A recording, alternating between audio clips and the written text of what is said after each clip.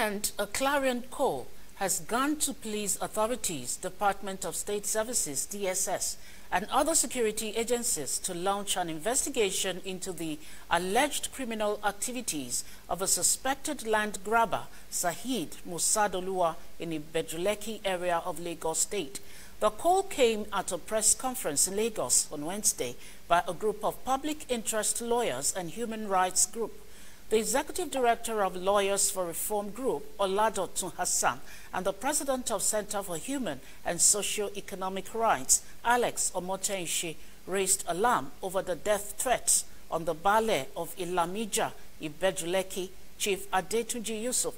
They raised concern over the notorious criminal activities of the suspected land grabber, Musadoluwa, also known as Ibile, while calling on the Inspector General of Police, Kayode Egbetokun, to launch a probe into the alleged use of police orderlies for land grabbing, brutality, among other criminal activities.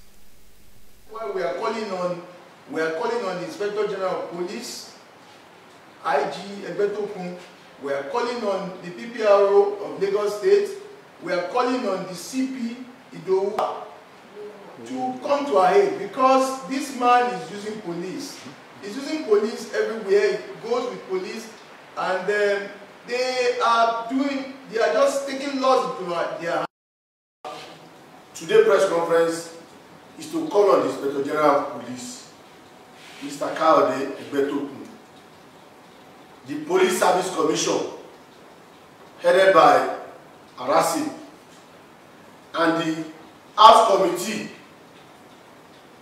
on Police, the Speaker House of Representatives, the Senate President, and Mr. President himself, to look into this issue